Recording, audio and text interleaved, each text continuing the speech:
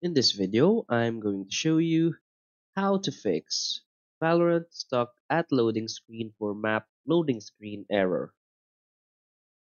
So please watch the video until the end and follow this tutorial step by step to avoid making mistakes. So let's get started. So the first solution we can do to fix this Valorant error is to hit Windows plus R on our keyboard. And from here, simply type this percentage local up data percentage and hit enter. From here, your Windows Explorer will open and simply search for uh, Valorant. So what you want to do is to simply delete this folder. So don't worry, this is just the cache files of Valorant. Now we want to search for Riot Games and simply delete Valorant folder again. So the next thing we can do is to go find our Valorant file location. So in my case, it's located in my C drive, in my program files, and and oh, it's here in my C drive, Riot Games. Now click on Valorant, click on Live.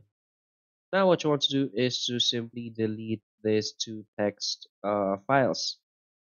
So select the two files and simply delete.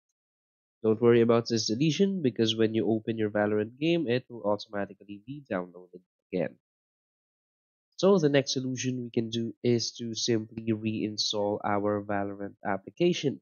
So go to your search bar, type in add or remove programs. So here, now simply search for Valorant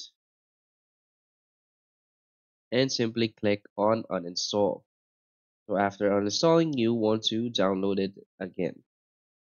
After reinstalling, what you want to do is to go back to your search bar and simply search for graphic settings.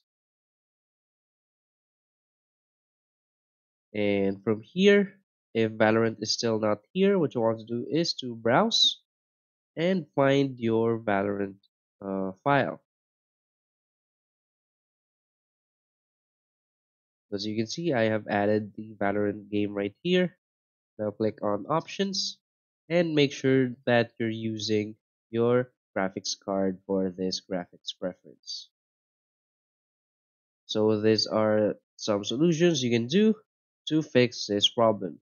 And don't forget to restart your PC. So if you find this video helpful, please hit like and subscribe. Thanks.